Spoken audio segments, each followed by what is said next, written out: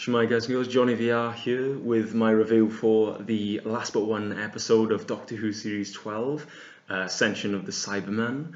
And before we get into it, quick announcements. First, again, we're still doing our giveaway when we reach 1,000 subs. So if you're watching this video, if you like this video, go check out the rest of the channel. And if you like it, go and help us out and give us a subscription, because we are doing a giveaway for a Comic-Con that we're going to this year. And speaking of Comic-Cons, Shaq's CooperCon video is coming out tomorrow, so make sure you stick around for that. Yeah, and here we go. We're going to go into this review. Everything in the first part is going to be spoiler free, so I'll give you like a spoiler warning when I start going into the details of the episode. So yeah, Ascension of the Cybermen. I think it's a solid episode. It sort of doesn't go the way like you might be expecting, because it was hugely sort of bigged up by Chris Chibnall and the BBC, but it is good. It's a very good episode. I like how it sets up a great finale, a potentially great finale that apparently is going to change everything. The setup is still there, it's still good. There's a lot of mystery in this episode. It will have you asking a lot of questions before next week's episode.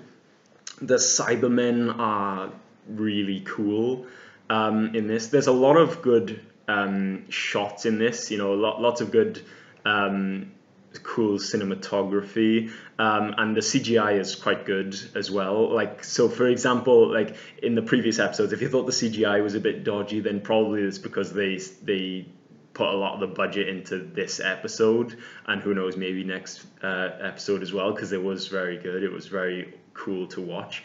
The sense of scale in this episode is there. It's a good cat and mouse episode.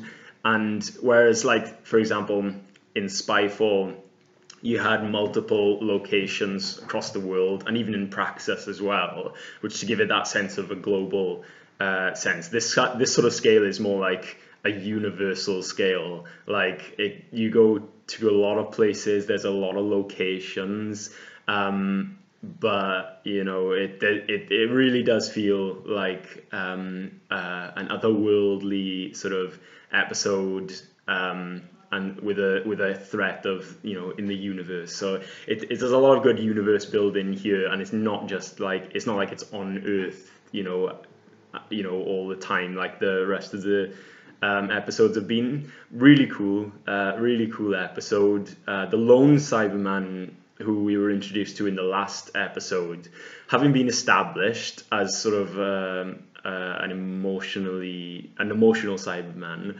he really gets to sort of play with this in this episode. It's really cool. It just sort of opens up so much more to do with the Cybermen than you could do if they were emotionally dead. This was an episode of two halves, okay? So at points throughout the episode, you might be thinking, well, what is going on here? How has this got any relevance to it? But it's sort of like multiple things are happening in this episode, and it sort of all comes together in a cliffhanger that's, again, it's a pretty solid cliffhanger. It's a solid cliffhanger that doesn't have as much of a shock or surprise as other reveals in this series has done, but it's solid, and I don't think anyone will be disappointed with this cliffhanger, because I'm not. I thought, job done, sets up the finale in a great way. So yeah, I'm gonna talk about my other parts of the episode now. So here's your spoiler warning. Go watch the episode because it is good, and come back and see what I give this episode as a score at the end. So here's your spoiler warning. At the start of the episode, we do get a cold open, which is really cool, nice little monologue from the lone Cyberman, and they do a really nice trick to set up the opening titles, with it going through the eye of the Cyberman head floating through space. Really cool. It sets it up for a really cool episode. But then immediately it sort of changes on its head. And this is what the first part of what I was saying was, when it's sort of an episode of two halves. We sort of end up with this Ireland place, like a place in Ireland, and you get this man riding a bike, he finds a baby. And at first you're thinking like, something's wrong here. Who is this baby? Because he's just been left on the road, and then they bring in him, they adopt him, and they name him Brendan. The music in this scene is great, really folky, and like, it really goes well with the sort of the farmhouse lifestyle of Brendan and his mum and dad, or his adopted mum and dad. And obviously, if you're wondering like, how does this, all throughout the episode, you're like, how does this play into this? Because every now and again, it just pops up a little bit extra about his life. Like, for example, it's like little snapshots of his life. And then right at the end, they do quite a big plot twist, and we don't get many answers. So at the end, I'm still left with like thinking like, what's he to do? Is he to do with the cyber war, or is he something deeper? And I think something deeper than that. It's not just the cyber war. He's connected, obviously, to something to do with the timeless child. I really like. How can he not be? And there's other things that give that away. So, like, I'm going to talk about that half of the episode first, okay? Because it's sort of, they do kind of go, side by side throughout the episode, and it does break it up a little bit. So I'm just going to talk about him first. And like, for example, you see him being collected. You see him growing up. You see him going to join the Guard, which is some sort of military or police thing in Ireland. And he doesn't say much. He's a bit odd, and you're thinking like, oh, a child has just mysteriously turned up on someone's door, and we know there's a timeless child. Is he important? Like, is he the timeless child? That's what I was thinking. I was like, are they introducing the timeless child right here, right now, as this person? And it just, you see him dealing with all sorts of things throughout. Like the main thing, I think, what that happens is that he's chasing a thief, and he gets shot and falls off a cliff, and he's totally fine. Forget maybe the bullet hit his medal or something and he was okay, but like the fall was huge and he survived. So obviously there's something different about him. Could it be Time Lord regeneration energy? I don't know, but it's very heavily implied. But then we sort of see him throughout all his life, and then we see him when he's old, and they're saying, "Oh, your congratulations on your retirement." But then as he leaves the Guard, he's met with his father and the guy who gave him the job, but both of them are young. They haven't aged. Only Brendan's aged. And then they're like, well, you need to come with us into the back room. And then they attach him to this sort of wires and things. And then they tell him like, oh, we're going to have to wipe your memory. And I was like, oh my gosh, I was not expecting that. Something's going on here. And this is huge. This is really going to tie into the next episode. Because it's nothing connected to the cyborg at the moment, but I think it's to do with the timeless child, because at one point the guy puts a clock on the table before they wipe his memory. And interesting enough, the reason why they have or at least the reason why I think they've implemented a mind wiping thing or a memory wiping thing is going to be a key player in sort of how, why one of the doctors can't remember. I don't think that's there. I don't think that's a coincidence. I think that's gonna play into the next episode a lot. But yeah, it makes for a nice break, and it's very well done. The music is great throughout, and it makes you really feel connected to this character of Brendan. And then when this twist happens at the same time as the end of the other part of the episode's twist, it really, there's so many questions now, and we're gonna have to really wait. And that's another thing as well. We still don't get any answers. So Chris Chibnall, in his writing, he set up the finale to give answers, and now we've been waiting so long. We need answers. So it's hard to tell like how good he is as a showrunner of Doctor Who to write like a series arc if all he's been doing is asking questions. But again, we'll have to wait for next week to find out. So onto the sort of cyber war aspect of this episode. It's really cool how like they switch between the sort of the Brendan story and the Doctor story, and then so the Doctor appears with Yaz, Ryan, and Graham all on this planet, this alien planet, and you know, I don't even know if it's an alien planet actually. It might have been Earth, who knows? But like they're finding the last survivors of the cyber war, and there's only 7 of them, which is kind of crazy.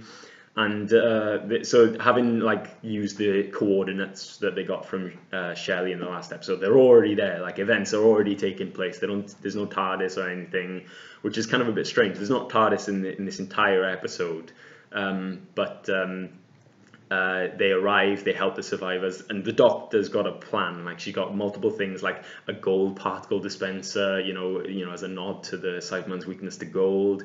They got like an emotional inhibitor, like an anti-emotional inhibitor to get them thinking about themselves, and they got like a force field or something that you know, and all the companions, they know their jobs. They got jobs to do, and they're setting these things up, and all the while they're talking to these survivors. But even then, the Doctor knows that these survivors sort of, they don't have time. It feels really urgent, which is really cool. Like she's talking, like when she's talking to one of the survivors, she's like, I asked for your help, not for your life story, or something like that. You know, and really, there's no messing around. And it was cool because the first sort of cyber thing that we see in action is these cyber drones, which are a cool new addition to the sort of the cyber army. I thought mixed feelings initially, like on first viewing, because they are literally just Cyberman heads that are floating around and shooting things. And I thought, oh, that's a bit. At first thought, I thought, oh, that's sort of really weird, you know. But the thing is, the destruction they cause in that scene is pretty substantial. So and you know, the fact that just a Cyberman floating Cyberman head can do that kind of damage is sort of sets the scene for a powerful cyber army. So I don't know, maybe it'll you know, sit right with me, you know, in a few years' time or something like that, because it is Doctor Who, and you know, it might be a bit cheesy at times, but you know that, you know, there was a lot of explosions, it was really action packed, you know, and the thing is, they target the devices that the Doctor has put down. So it's like the Doctor had a plan, and these Cyberman heads just like totally destroyed that plan. Really cool, like destruction scenes. Again, not sure about the Cyberman heads. What do you think about the Cyberman heads? Do you like them, or what? Like? And the thing is, I like the fact that they're Cyberman designs. It's cool to see how multiple designs are being used in this episode, and the voices as well. Like the fully voiced Cyberman is a really cool return. Like for those of you who prefer those designs, and yeah, when they realize that there's not much they can do, you get the lone Cyberman with his 2 Cyberman guards, and the Doctor's got a bit of a crisis, you know, because she's like, you know, you get to see her under pressure, and you get to see more of angry Doctor, who's angry at her stubborn companions, because the companions are stubborn, like they don't want to leave the Doctor at all. She tells them to go with the human survivors, and you know, and then she's got to distract the Cybermen. Again, she says something like, oh, we can't go back to the TARDIS, and I'm like, I don't know why. Like, it was a bit of a weird one, because it sort of maybe means that the rest of the episode doesn't happen if they go to the TARDIS, but maybe, I guess it's because, like, if they go back to the TARDIS, then they're easy targets for the Cybermen. Maybe it's inferred that the TARDIS is a long way away, but it's not really so clear. Either that or I missed it. But yeah, upon trying to distract the Cybermen actually go after the companions, which is, again, the Doctor's plan is kind of shattered into a million pieces. Ryan gets separated from Yaz and Graham. Graham gets onto the ship, and they sort of escape in this sort of derelict rust bucket of a ship. which is sort of really cool because there's so many locations in this episode, like the abandoned sort of village that they're all taking refuge in, this sort of bucket of bolts spaceship, and that's just the first few places. You get the first few sort of moments of the lone Cyberman in this episode when he goes into the barn. He's looking for two of the other survivors. Straight up kills one of them, and then the other one he lets live to tell other people about the Cybermen, which is sort of interesting because it's not logical really. You'd think he would kill him there on the spot, but it means that the lone Cyberman has this sort of personality that that he's so good, and his entire personality is like the Cybermen are the greatest, and it's almost like he worships the Cybermen. He called, like, for example, later on he calls like a cyber ship a ritual site or a shrine. He has this sort of personality that's really interesting and can literally only be explained by the fact that his emotional inhibitor is broken, which I think is really good. He makes for a really good character. And a great villain as well. So he's really cool throughout the episode. So when they get on the ship, they're going to go to Ko-Shamus, and was it the bridge or something like that? Or they have to.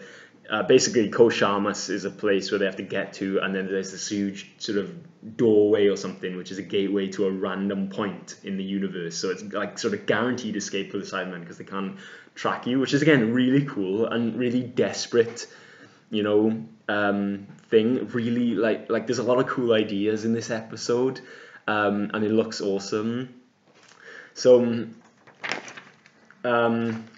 there's what's next? So the lone Cyberman appears to the Doctor, Ryan, and Ethan on a Cyberman ship because they have to steal a Cyberman ship to escape, presumably because they couldn't get to the TARDIS. And there's a really cool way of steering the Cyberman ships when they're all sort of got their arms like this, and they're really piloting, and it gives I really think it gives Jodie's Doctor something to do. It's a weird way of piloting a ship, but she obviously knows how to do it, and it's a really cool thing to see Jodie's do that none of the other Doctors may have done. And he appears to the Doctor and he says they're going to conquer everything and beyond, and she's like, what do you mean beyond? And she's gonna they're gonna kill everything, the Cybermen. So the Cybermen.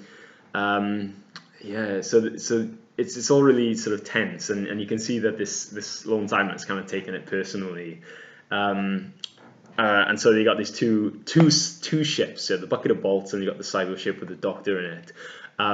The Doctor knows that they're going to go to Ko-Shamus because of Ethan, and this bucket of bolts is starting to lose power, and then you get this moment where the bucket of bolts is losing power, and you hear these noises, and it's all really kind of eerie, and you look out the window and they're in this huge Cyberman debris field, it wouldn't look out of place in Star Wars or something, this kind of asteroid field, or but it's body parts of Cybermen everywhere, which is yet another location that is really cool, and because in the distance they can see this huge cyber ship.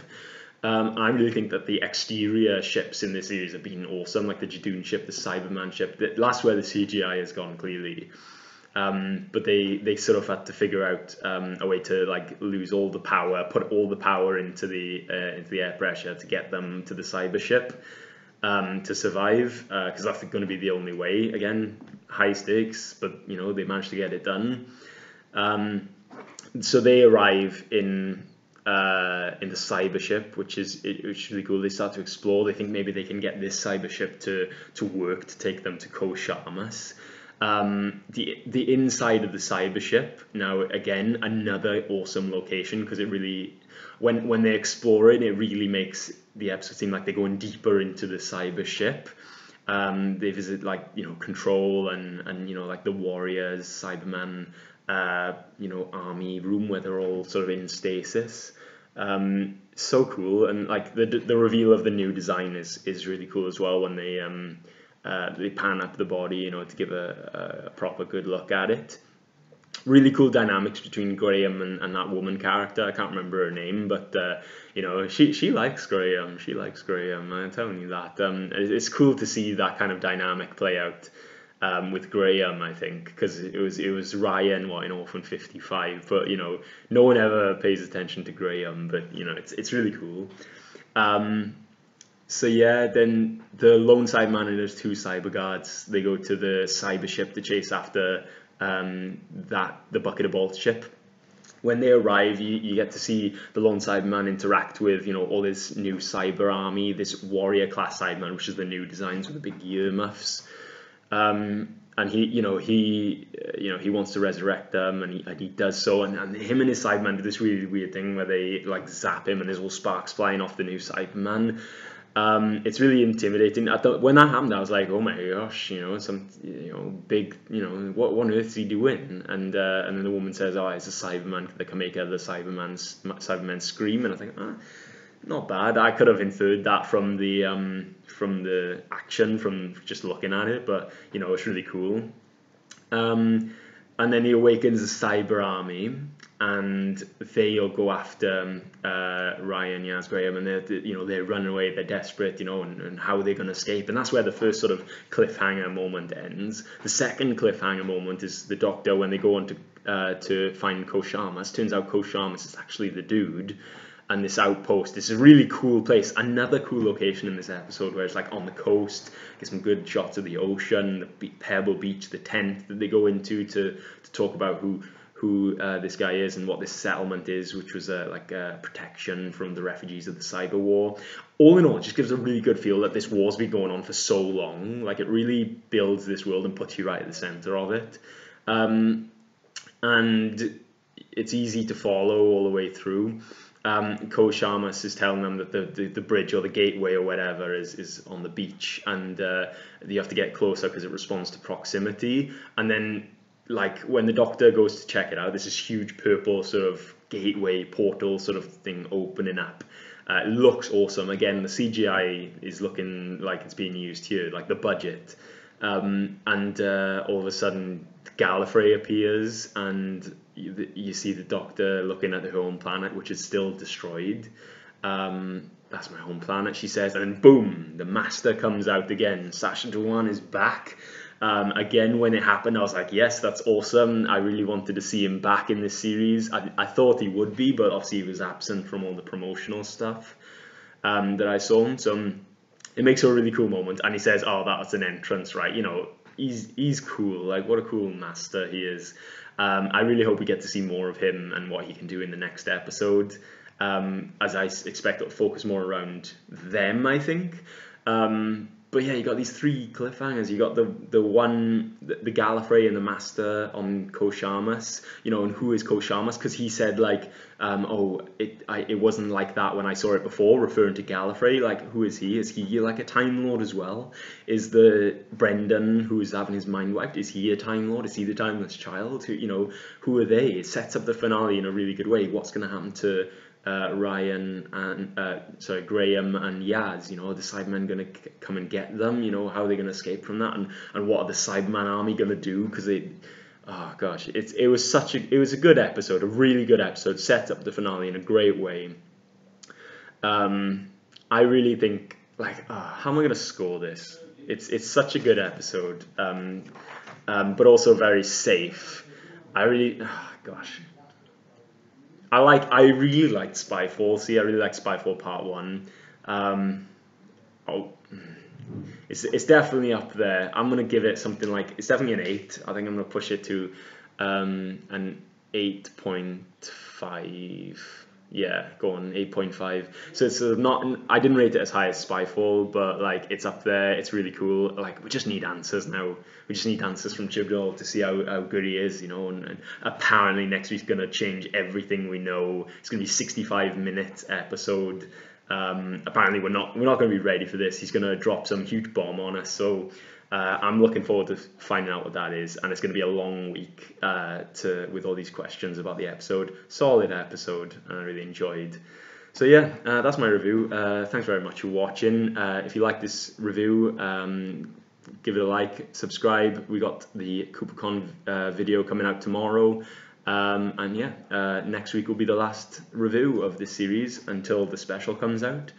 So yeah, make sure you tune in, and thanks very much for watching. I'll see you next time. Bye.